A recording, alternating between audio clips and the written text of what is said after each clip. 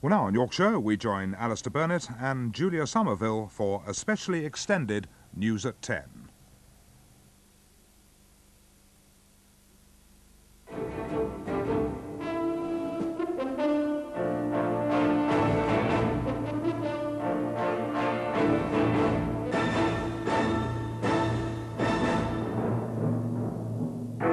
Mrs. Thatcher goes, forced out and applauded by her party. The Foreign Secretary, Mr. Hurd, says he's the man now. The Chancellor, Mr. Major, joins in the stop Heseltine tactic. A last speech. I'm enjoying this. I'm enjoying this. Mr. Kinnock says no leader can save the Tories now. Good evening. Mrs. Thatcher will be out of power within a week. She was persuaded today she could not win the Conservative leadership election, and she dropped out. She stays Prime Minister only until the new leader is chosen, either on the second ballot, that's next Tuesday, or very possibly the third, a week today. It's now between Mr. Michael Heseltine, who ran Mrs. Thatcher close in the first ballot, and two stop Heseltine candidates, the Foreign Secretary, Mr. Hurd, and the Chancellor, Mr. John Major. They're talking of a friendly contest. We're not a pack of fighting ferrets, Mr. Major said this evening. We've talked to 100 Conservative MPs since midday and asked whom they would support.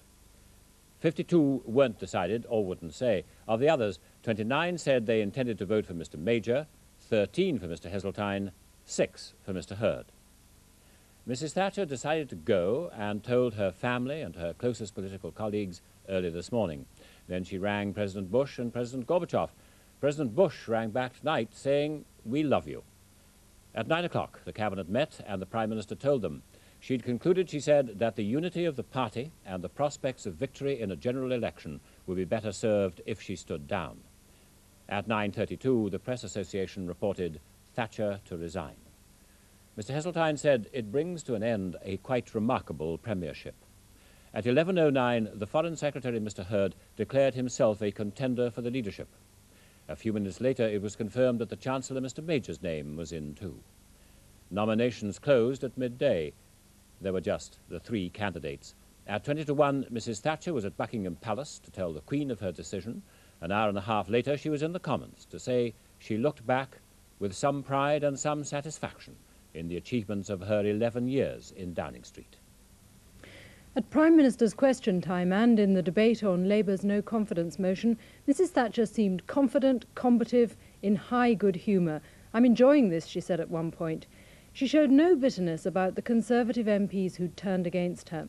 She said the Conservatives would win the next election and that she would be available to serve Britain in the future.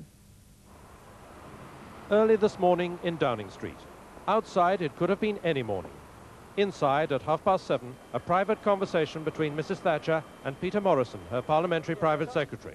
"I've slept on it. I'm going to resign."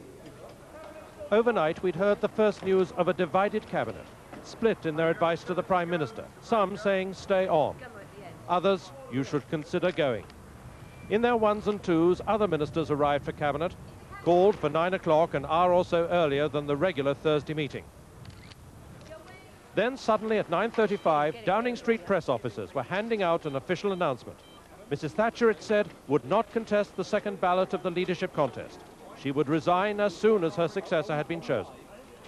Cabinet over, and they'd gone on to discuss and authorize the sending of more troops to the Gulf. Ministers came out with strained faces and, for the most part, tight lips. Kenneth Baker, with Lord Mackay and Douglas Hurd, had spoken in Cabinet in praise of Mrs. Thatcher's service and record. This is a typically brave and selfless decision by the Prime Minister. Once again, Margaret Thatcher has put her country's and party's interests before personal considerations. This will allow the party to elect a new leader who will unite the party and build upon her immense successes. If I could add just a personal note, I am very saddened indeed that our greatest peacetime Prime Minister has left government. She is an outstanding leader not only of our country and of the world, and I do not believe we will see her like again. What decided her to go, Mr. Baker? What decided her to go? Mr. Baker would not say, but it became clear that last night Mrs. Thatcher had seen most of her cabinet one by one, And John Wakeham, who just yesterday was named as Mrs. Thatcher's campaign manager, talked today of those face-to-face meetings and her decision. The one thing that was certain is that every member of the cabinet would have voted for her in the next round, but there were differing views as to what her chances of winning the ballot were, and she listened to them all, and she decided that this was the best way forward. Was she told point blank that she could not hope to win? By some people, certainly, and some people thought she could win, and some people thought it was her duty to stay on. But she listened to it all, and she came finally to this conclusion. Later, the Environment Secretary was to talk of the advice he'd given the Prime Minister. But I have to say that I think the decision which she took, immensely brave and immensely sad though it was the right one. Am I right in saying you would have voted for her on the first ballot but not on the second? You're right in saying that I would have voted for her on the first ballot. You would be right if you were to go on and say that I would have voted for her on the second, but I put my views to her about what I thought was likely to happen on the second ballot. Kenneth Clarke, who'd also advised her to go, said she'd done the right thing. I think nothing so became her as the manner of her going. I think she decided that in the interests of the party, in the interests of the government, in the interests of the causes in which we all in the cabinet believe, she should stand down from the leadership and offer a choice to the party. As things took their course at Westminster, Michael Heseltine, whose challenge had triggered the leadership election, gave his reaction. I have heard that Mrs. Thatcher has resigned. May I say at once that this brings to an end a quite remarkable premiership. She has made a remarkable contribution to Britain's history and has led this country with great distinction in the 1980s. Mid-morning, back at Downing Street, everyone was pressed into service, carrying flowers, often by the armful, arriving for the Prime Minister. Then, at just after 12:30, our first sight of Mrs. Thatcher. She'd been very close to tears at Cabinet, I'm told, but had recovered, indeed had visibly brightened as she set about the work she had to do later. The questions to be answered in the House, her censure debate speech to be checked over. But just now, her meeting with the Queen ahead at Buckingham Palace.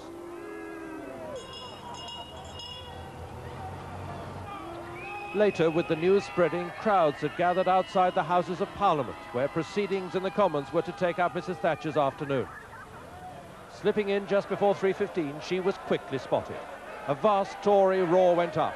Members, including Michael Heseltine, stood, their arms raised, their order papers waved in greeting and support. Labour members called the Tories hypocrites. Questions began. Mr. Kinnock. May I pay tribute to the Prime Minister and to her decision this morning. She showed by that she amounts to more than those who have turned upon her in recent days. But to Mr. Kinnock's request for a general election... The answer is no. No more than we had an election when Mr. Wilson changed to Mr. Callaghan. So, was this to be an afternoon of mild barbs, of pleasant exchanges? Not for long. Will the Prime Minister indicate who she thinks should take a share in the blame for what is, after all, a Conservative mess? Well, the Honourable Gentleman always was quite a good advocate. He could speak to any brief, and I don't believe he believed a word of that. Early noticed there that Mrs. Thatcher might have given up her job, but not her gut instinct to fight her corner. Then the censure debate. Mr. Kinnock began it. Who can have confidence in a government that is split from top to bottom? If they have no confidence in each other, Mr. Speaker, how can the country have confidence in them? Replying, Mrs. Thatcher strongly defended her record, but what might she do now?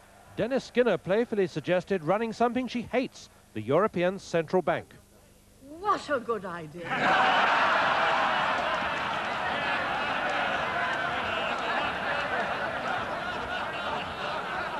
I hadn't thought of it. But if I were, there'd be no European Central Bank accountable to no one, least of all to national parliaments.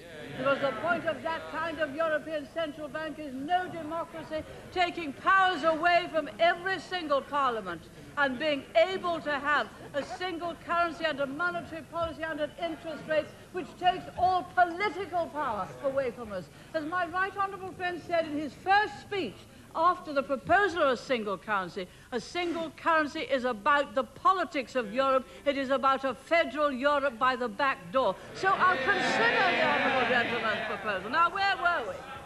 I'm enjoying this. I'm enjoying this.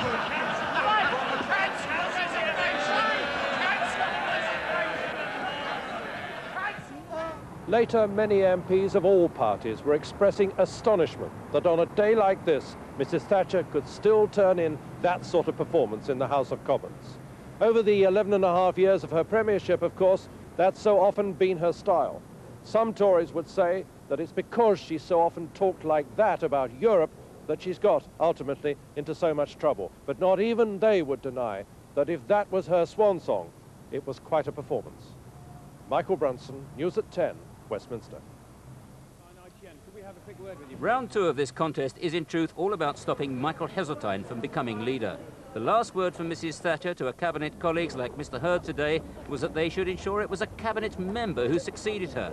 And in the second ballot, he and Mr. Major, returning to number 11 tonight, are clearly working to achieve just that. The two camps work together. The Major camp praises Mr. Hurd. Then backbenchers must feel that they have a wide opportunity to choose amongst those who could lead the party. And so both of them feel, as friends, I mean, we're all friends, it's a very, very united cabinet. As friends, they felt that they ought to stand, and the party will decide. And the Hurd camp praises Mr. Major. I think that the particular experience that Douglas has is probably the decisive factor. I think Douglas is more likely to be able to deal with some of the great international problems as well as domestic issues. But saying that, I mean no criticism of John Major's considerable qualities and abilities. He's an extremely nice man, and not supporting him is a very difficult decision for people like me to take. The cabinet seems to be lining up behind the two, with Douglas Hurd attracting the support of 5 cabinet ministers, including Messrs King, Clark and Patten, and John Major the backing of 4, including his colleague Norman Lamont. No cabinet members yet declared allegiance to Michael Heseltine, although as his camp points out, that leaves many undeclared. His chief aide, Michael Mates, knows he has votes in the bag, believes there are more on the way, but the road ahead is full of hazards.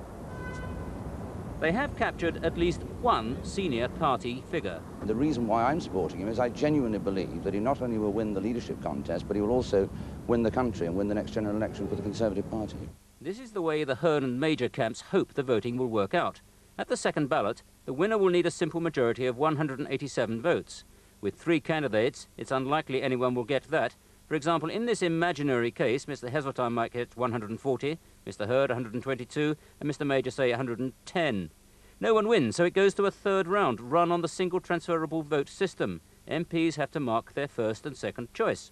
In this imaginary example, if voting is the same, what happens then is whoever comes last is eliminated, in this case John Major, and his votes are transferred to that candidate's supporters' second choice, most likely to be Mr. Hurd. That would make Mr. Hurd the clear winner of the contest. That's just an imaginary situation, of course. If Mr. Major were to come second, then the opposite could happen. He could pick up Mr. Hurd's votes. And indeed, the evidence from Westminster tonight is that the Major camp is doing very well. There's been a meeting, for instance, of a group of 40 Conservative right-wingers, and they apparently broke very heavily in favour of Mr. Major. Peter Allen, News at 10, Westminster. Mrs. Thatcher was told regularly today by Conservative MPs she was our greatest peacetime Prime Minister. Many talked of their sadness at her going, some of their disgust at the manoeuvring inside the party which had forced her out. Some Tory backbenchers were so distressed at what had happened, they were in tears in the House of Commons. Others were appalled at the manner of Mrs. Thatcher's departure, feeling that she had been shabbily treated. I feel very sad and dispirited today because I think back in the constituencies, people who have been helping the party day and night to fight for what they thought was a crusade will not only feel let down, I think will be disgusted at the way in which Mrs. Thatcher has been attacked in this way after so many years of great government and clear government. She was one of the greatest prime ministers that we've ever had, ranking with people like Pitt and Churchill. And therefore, for many of us, it is a great tragedy. I think it's also a tragedy for the country. To have got rid of her at this time, when the world is in such a critical situation, I believe is a catastrophe and a tragedy for this country, and we will rue the day. But others were clearly relieved that, however unpleasant the deed, it was vital for the party's future. The party has got what it wanted, which is to make a choice based on who will unify the party most, and of course who will deliver and put over the policies of the party and develop possibly new policies in the most dynamic and effective way.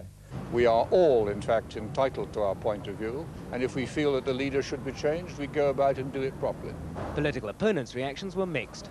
I regard her period of office to be an infamous chapter in British political history, and I have wanted for just about every day that she has been in the office of Prime Minister, her departure. A small tinge of sadness at the end of an era, the era of Thatcherism. She has been a remarkable Prime Minister. I've said so publicly and I repeat it now. She'll probably go down in terms of her skills and abilities, not her politics, which I've always opposed, as one of the great Prime Ministers of this century. But as MPs left tonight, the public outside Parliament showed, love her or hate her, they won't forget her. Mark Webster, News at 10, Westminster. Mr Major says his support is growing fast from a standing start. Tonight he told Jon Snow on ITN's Channel 4 News he had a very realistic chance of winning.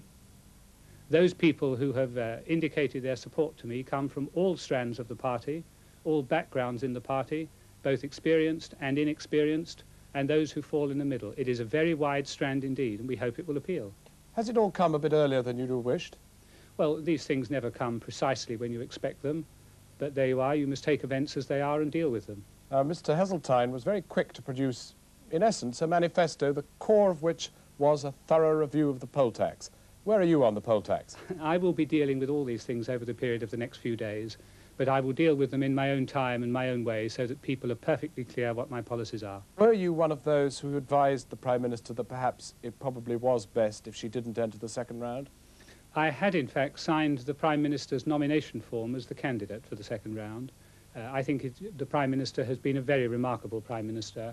If the Prime Minister had decided she wished to go on, then she would have had my full support in doing so. Do you think that you would handle Europe in any different way from the way in which she has?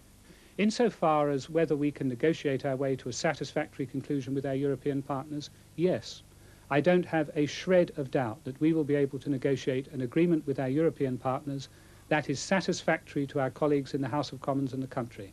And that latter point is immensely important. What, finally, Mr Major, do you credit your meteoric rise to this position to? I don't think I'm the best person to make that judgment. I do believe that if one works hard and pursues what one wants, then sometimes one is successful. And your mood tonight in terms of the realistic chances of winning? Oh, I think there's a very realistic chance of winning. We have had a very considerable amount of support for a candidacy that was not preordained, not pre-announced, and that has only become known to my parliamentary colleagues over the period of the last few hours. So we are very encouraged indeed by the tremendous amount of support we've had from all strands of the party over the period of the last few hours. Now, the other newcomer to the election, Mr Douglas Hurd, who's at Westminster. Mr Hurd, do you not fear the fate of Mr, then now Lord Whitelaw, who also came late into a leadership contest against Mrs Thatcher? Well, both John Major and I have come late. We had, we had no organisation, no planning. We've had to move very fast. I think that the labels of left, right and centre are rather meaningless in this particular contest. I certainly find that the support which has come streaming in today has come from all parts of the party. And going into a room of my supporters this morning, coming together for the first time, I was frankly surprised to see some people there. Well, that's very heartening. It means we're getting away from the labels. You've been loyal to Mrs Thatcher. Are you in any sense her direct and natural political heir? No, I don't think there is such a thing. I mean, I supported her. I signed her nomination paper too last night in the belief that she was actually going to go ahead. But now the scene has changed. Sadly, but the scene has changed. And now people have to decide who is best qualified to unify the party, to keep the country and the government steady during the testing months that certainly lie ahead, and to prepare us to win the election. One thing is for sure, we won't win the election unless we can get rid of these divisions. Would you join in a television debate with Mr Heseltine and Mr Major on these issues? If that seems sensible, I'm not sure it really is. I think you really get more out of us if you grill us face to face. Your arrangement with Mr Major is effectively that whichever of you is weaker then drops out, is that right? Well, I think it may go to a third ballot, but John Major and I have worked very closely for a year now, very closely, and we will certainly go on doing so, I think, in the future. whatever happens in this election. What we are offering to Conservative members of Parliament is a friendly contest between us. We're different people, we've got different backgrounds, there are different problems facing the country. I believe, I wouldn't have put myself forward otherwise, I believe that I am well qualified to do the immediate job of healing the wounds before they go poisonous, pulling the party together, getting the government on the road again, following the policies on which we're agreed. Thank you, Mr. Hurd. Thank you. In the Saudi desert for Thanksgiving Day, President Bush says of Mrs. Thatcher she was a good Prime Minister, a good friend of America's, and I'll miss her. A report next. Plus, the balance sheet of 11 years in Downing Street. That's in a couple of minutes.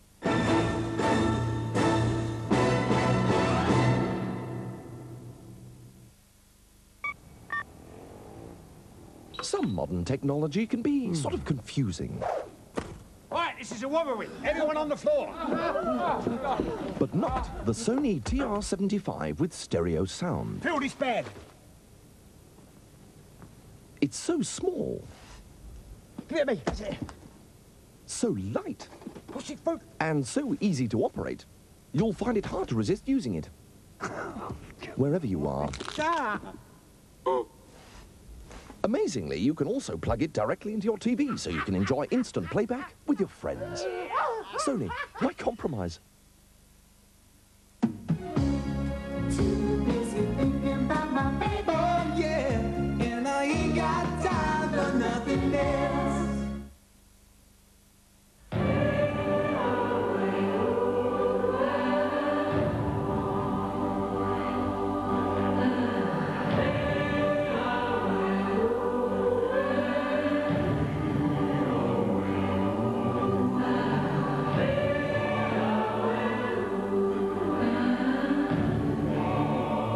Exotic preparations for hair, skin and body.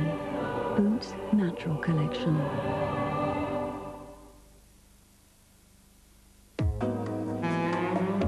Braun's new Silk Appeal gives you silky smooth legs for weeks. Silk Appeal's rotating discs open and close to act like tweezers, removing even very short hairs. Experience wonderfully smooth legs with the new Braun Silk Appeal. How can we be sure this room is at the right temperature? He's happy. If he was cold, his fur would stand up to trap warm air. He'd shiver. He'd hug himself to keep warm. She's not saying much. If her fur is standing up, it's hard to see. She's too young to sweat or shiver. The only way to tell is to touch her. She's fine. Hardly surprising. British Gas central heating is one of the most controllable systems known to man or beast. Gas, the heat of the moment.